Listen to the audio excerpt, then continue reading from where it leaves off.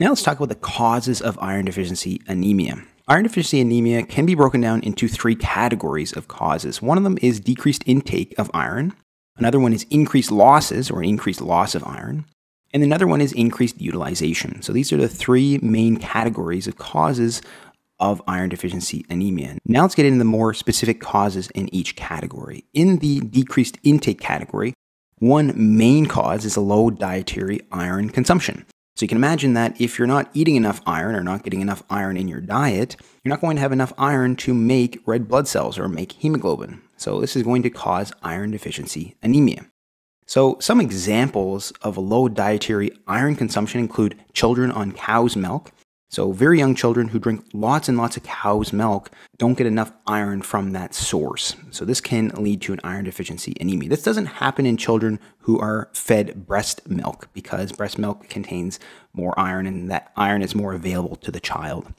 And then some vegan and vegetarian diets also can lead to an iron deficiency anemia because of low iron content in those diets. So some vegan and vegetarian diets may also lead to decreased intake of iron.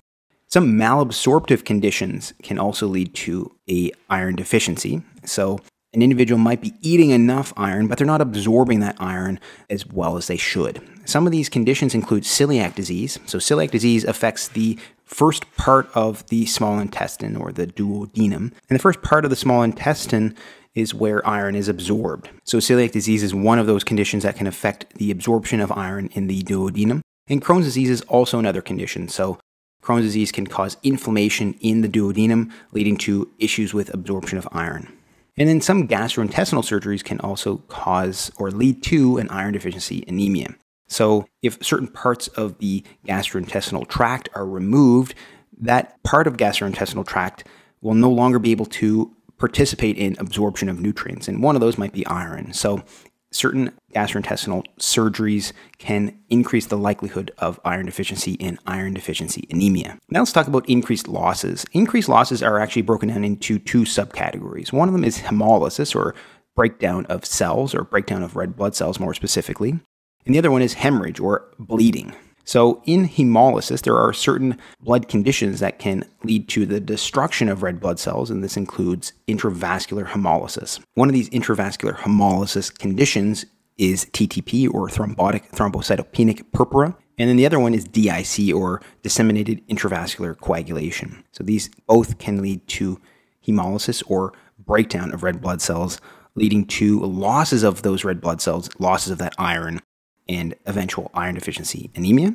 And then hemorrhage is also another common cause of iron deficiency anemia. This is actually going to happen in most cases. So most cases of iron deficiency anemia will be found in this category, in the hemorrhage or blood losses category. Number one is going to be menstruation.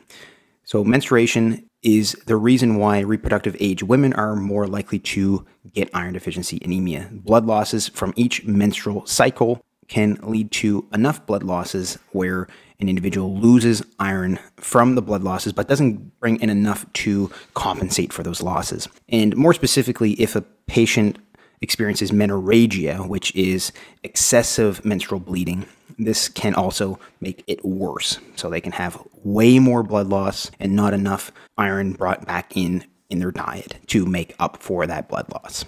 Now, gastrointestinal bleeding is the second most common cause of iron deficiency anemia. So whereas menstruation is going to be the most common cause in reproductive age women, in older patients or in male patients, gastrointestinal bleeding is going to be the most common cause of iron deficiency anemia. So gastrointestinal bleeding might come from many different sources or many different conditions. Some of them can include peptic ulcer disease, colorectal cancer, celiac disease, and other conditions that lead to bleeding in the gastrointestinal tract. So again, this is going to be the most common cause in male patients and in older female patients who are postmenopausal.